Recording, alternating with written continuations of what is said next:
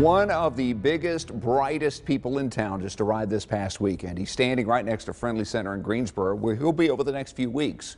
But the big waving Santa Claus there has a whole new look, and that's thanks in part to some repairs that could only be made in North Carolina.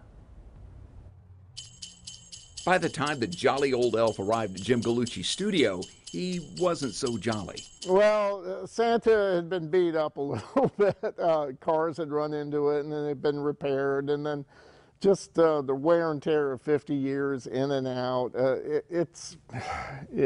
He needed a little bit of TLC. It was all worth it, though. After all, you're looking at a piece of local history. The waving Santa here at Friendly Center is an icon of the holiday season here in Greensboro. It's been waving at Friendly Center passersby since 1959, so we're on its 61st year. Jim Gallucci's been creating his own art for years, but lately he's been assisting in the restoration of other pieces too, refurbishing public art in Raleigh, in Charleston, and here in Greensboro.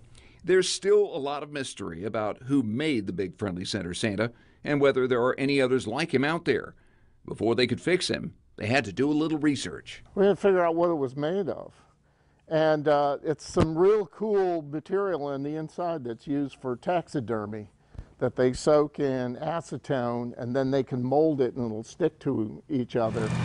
After the repairs were finished, Greensboro's biggest St. Nick was moved back to Friendly Center to wait for his big debut.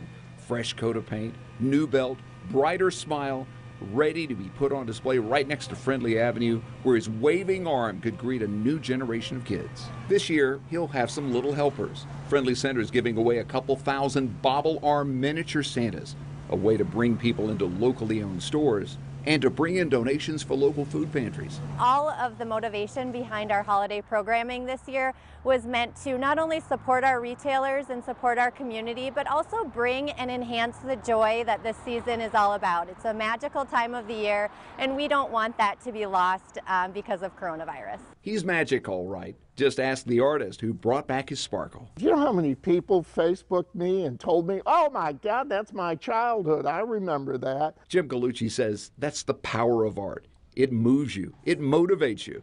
It's worth celebrating. So, you know, right now in the COVID, yeah, we need a Santa revive, don't we? Yeah. Now Big Santa's ready to wave for another 60 years.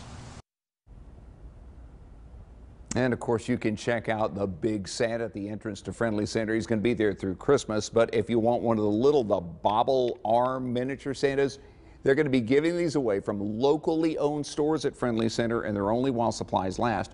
But they're also giving these away with a food donation at a drive that's coming up on December 5th, and you can take home your very own bobble arm Santa.